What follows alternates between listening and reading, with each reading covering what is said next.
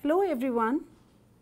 According to the classical ecological theory, succession stops when a series has reached at an equilibrium or a steady state with the physical and biotic environment.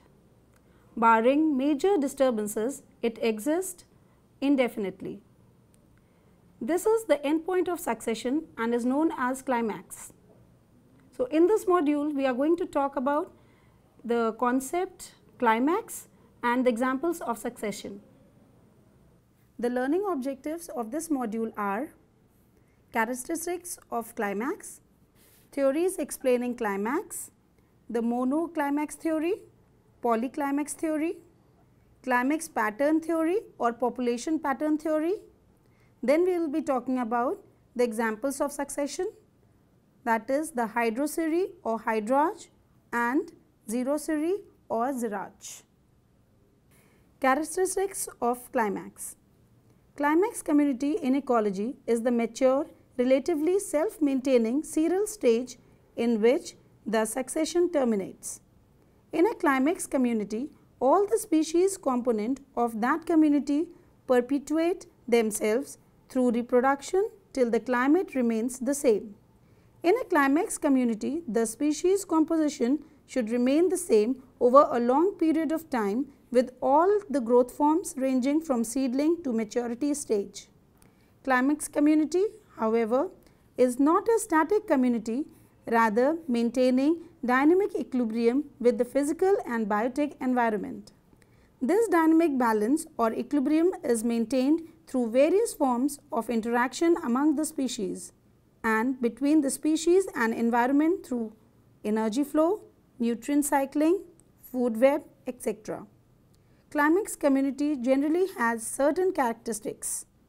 The climax vegetation is tolerant to the prevailing environmental conditions and tend to be mesic. It has generally high species diversity and complex and higher degree of ecological organization. Theories explaining climax. There are major three theoretical approaches to identify and describe the climax communities, and they are: first one is the monoclimax theory, the second is polyclimax theory, and the third one is the climax pattern theory. Monoclimax theory, which is also known as climatic climax theory. This theory was proposed by Climax in 1916. As per this theory, climate is the cause and climax is the result. Since for each major climate there will be only one climax, and this climax is known as climatic climax. In other words, it is the climate that controls the occurrence of the life form of the dominant species and which is in turn become the characteristic appearance of the climax community. That is why this theory is also known as climatic climax theory. Given sufficient time, all cereal communities in a region, be it aquatic system or terrestrial ecosystem, will converge to and stabilize at a single climax. That is, the whole landscape will be with uniform plant community and will overcome all the effects of differences in topography, edaphic factors and other factors. According to this theory, communities other than the climatic climax are considered as cereal stages. Climax also proposed 4 different terms to describe the occurrence of more than one stable and self-perpetuating community in a given climate, which may be different from climatic climax, but related to the climax by successional development and are described as pre-climax, a stable and self-perpetuating community, that is climax community when occur in an area which is dry or more xeric than the general conditions of the region or general climates of the region is described as pre-climax community. Next is post-climax, a stable and self-perpetuating community when occur in an area which is comparatively more moist compared to general features when it is described as post-climax. Subclimax, a stable and self-perpetuating community in an area when occur due to peculiarities in the physiographic or edaphic conditions indicating the arrest of succession is known as subclimax. However, after a long period of time, the subclimax has the potential to change into climatic climax. And the fourth one is disclimax, when the climatic climax is replaced by a self-perpetuating and relatively stable community due to recurring biotic interferences, then such climax is described as disclimax. The polyclimax theory. This theory was proposed by Tansley in 1935 to describe the occurrence of several climax communities in a region, forming a mosaic of vegetation climaxes which are regulated either by soil moisture, soil nutrients, topography, fire or biotic activity. According to this theory, it is the spatial pattern or heterogeneity of habitats that influences the spatial pattern, that is the mosaic of climax communities. To describe the existence of climax communities under different habitats, Tansley recognized following 5 different types of climaxes. Some of these are primary climaxes, whereas others are secondary climaxes. The climatic climax, climax community which exists under normal climatic conditions in absence of a form of disturbance, is described as climatic climax. Edaphic climax, when stable and self-perpetuating communities develop in parts of the same area due to peculiarities in soil, that is variation in edaphic factor, and are different from climatic climax, then they are described as edaphic climax. Topographic climax, differences in topography may give rise to different local microclimates, each of which in turn can support a self-perpetuating and self-community. Then such climax communities are described as topographic climax. Next is the fire climax. When climax communities occur in response to recurrent burning of vegetation which eliminates the fire susceptible species, then such climax community is known as fire climax. The last one is the zootic climax. When climax community occur in response to recurrent biotic factor, for example like grazing of cattle, then such climax community is known as zootic climax. So, here the climatic climax, edaphic climax and the topographic climax are considered as primary climaxes, whereas the fire climax and the zootic climax are secondary climaxes. Secondary climaxes, that is the fire climax and zootic climax, are similar to Clement's monoclimax hypothesis. The climax pattern theory or population pattern theory. Whittaker in 1953 rejected the classification approaches of describing climax and proposed climax pattern theory, which is based on a combination of the continuum or gradient concept and the individualistic concept of the plant association. That is the reason why this theory is also known as population pattern theory.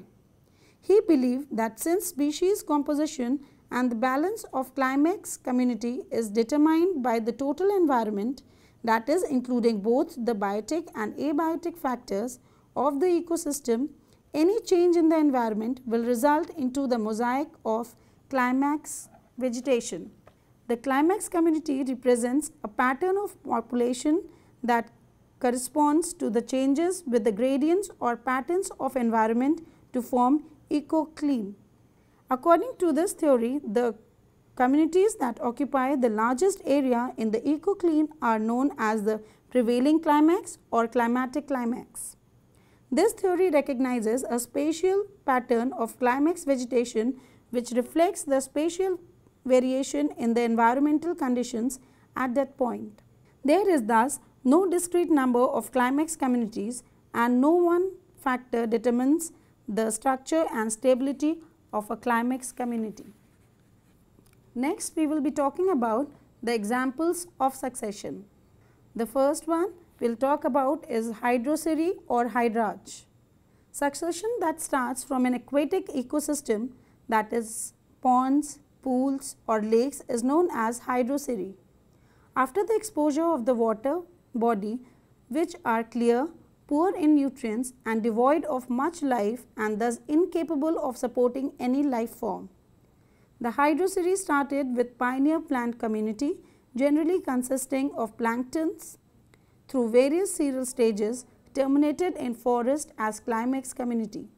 Changes occur both in plant community as well as in animal community during the course of succession. We will be talking about the examples to describe the various serial stages of hydroceri, starting from an aquatic habitat of the dry tropical regions. The first stage is phytoplankton stage. Pioneer colonizers are phytoplankton, that is microscopic algae, diatoms and bacteria, etc., which colonizes the primitive medium of ponds. They multiply and colonize quickly. Some microorganisms like bacteria and fungi feed on these phytoplanktons, also colonize there. The phytoplanktons and these microorganisms, after their death, decompose and result in the release of minerals, which in turn will mix up with the silt brought from the surrounding land by rainwater and by wave action of pond water. These autogenic influences result in this development of soft mud at the bottom of the pond and enrichment of aquatic habitats, which now can support different types of organisms. Submerged stage. This new habitat, which tends to be a little shallower, allows penetration of light on the shallow regions, become more suitable for the growth of rooted submerged hydrophytes. First, by deep water submerged hydrophytes, example Potamogeton, Nitilla, Cara, followed by shallow water submerged hydrophytes, example Hydrilla, etc. Some small animals will also invade and colonize. These plants and animals brought about further build-up of the substratum as a result of their death and decay. The depth of water level decreases, therefore, pond becomes less deep or more shallow, turbid and nutrient rich. This creates a new habitat which will replace these plants by more nutrient demanding floating hydrophytes.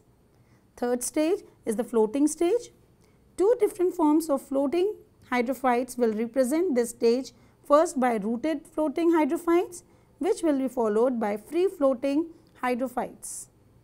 Among the rooted floating stage, deeper zones are occupied by such species which are rooted in mud, but those leaves reach the water surface and float. For example, Nilambo and Typha.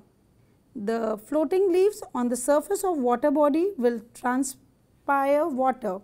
Gradually, with evaporation of water, the concentration of nutrients increases and become sufficient to support free floating species which are not rooted in mud. The free floating stage, free floating plants, for example, Lemna, Wolfia, Azolla, Pisthia and Sylvinia, etc., floats freely on the water surface, having no contact with mud of pond, but the upper surface of leaves are in contact with air, colonize and gradually cover the water surface. Water level decreases further, therefore, pond becomes more shallower. Decomposition of organic matter due to death and decay of these plants further build up more substratum. The floating leaves communities cast shade on their preceders, submerged communities, and eliminate them by creating a deficiency of light. The raised bottom level is invaded by next serial community. Third is the emergent anchored hydrophyte stage. Pond marines, because of good environmental conditions of high moisture, enough light and aeration, soon gets covered by emergent hydrophytes, for example, Sagittaria and Typha. Although their root system is completely underwater and anchored in soil, but their shoots are partially or completely exposed to air. So are like amphibian plants. They have well developed rhizome and form very dense vegetation. These plants start from margins and then cover the pond. These plants facilitate considerable decrease in water level resulted in change in substratum, which in turn changed the aquatic habitat into marshy land or swamp. This stage is often known as red swamp stage. The next is the sedge meadow stage.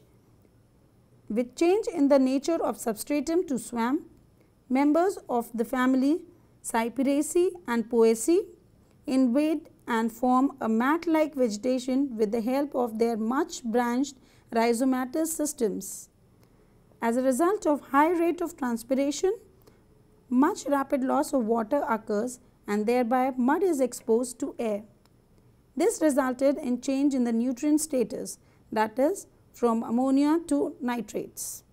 The area will become more mesic and this resulted in disappearance of marshy vegetation.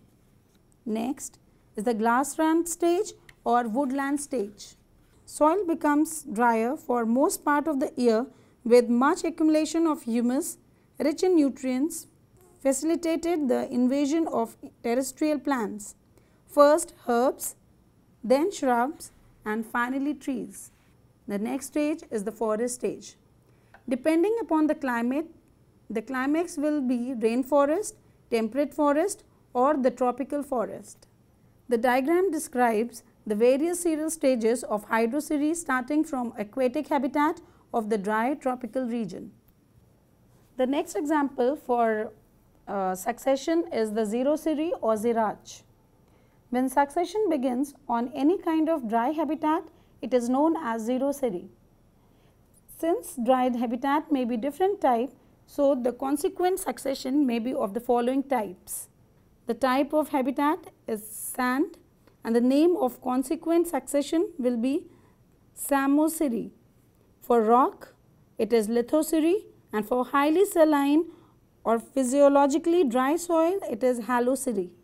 Below is an example of Lithoceres of tropical region. Successional trend is governed by the process of soil formation and accumulation. Bare area, that is rock, faces scarcity of water, lacks any organic matter with disintegrated unweathered nutrients. Organisms which can survive in these harsh conditions can colonize such habitats as pioneer community. Pioneer community is generally represented by crustose lichens, whereas the climax community by forest. The first stage is the crustose lichen stage. Crustose lichens, example Rhinodina, Rhizocarpus and Lecanora, since can grow and multiply in these harsh conditions, form crust on the dry rock and remain in the dormant conditions for very long time. They produce some carbonic acids which bring about weathering of rocks in form of cracks or roughen the rock surface. They may absorb water from rain and dewdrops from wet their external surface. In the space thus created, dust and dead organic material of these lichens accumulate and provide space and growth conditions for the next higher life forms to invade. Foliose lichen stage. The habitat thus created is now suitable for the growth of foliose lichens like Dermatocarpon. Foliose lichens have leaf-like thalli, can absorb and retain more water and are able to accumulate dust particles. The habitat will now become unfavorable for the growth of crustose lichens as foliose lichens cast shade on them. Foliose lichens also produce some acids which not only make the soil acidic but also facilitate weathering of rocks. Some microorganisms like bacteria and fungi appear along with few small invertebrate animals which also become associated with lichens. Humus is added through the decomposition of dead lichens and other organisms. All these processes accumulate the formation of thin layer of soil on rock surface, especially in crevices. The next stage is the moss stage. Development of some xerophytic mosses, for example Polytrichum, Tortula, etc. on cracks and crevices occurred. Mosses outcome lichens, as the former having rhizoids can penetrate much deeper in the soil as compared to the latter. Later on, some mosses were replaced by higher hydrophytic mosses like Funaria, Sphagnum, Polytrichum, etc. Several small animals also like arthropods like spiders, mites, etc. also inhabit there.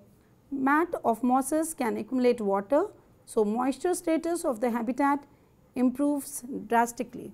All these changes result in increase in soil layer, more accumulation of organic matter, addition of minerals to soil as acid leaches out, which in turn make the habitat suitable for the next cereal community. The next stage is the pteridophyte stage. Availability of moistures, humus and soil for anchorage facilitate the colonization of pteridophytes, for example Selaginella, Adiantum, etc. These plants increase the process of weathering.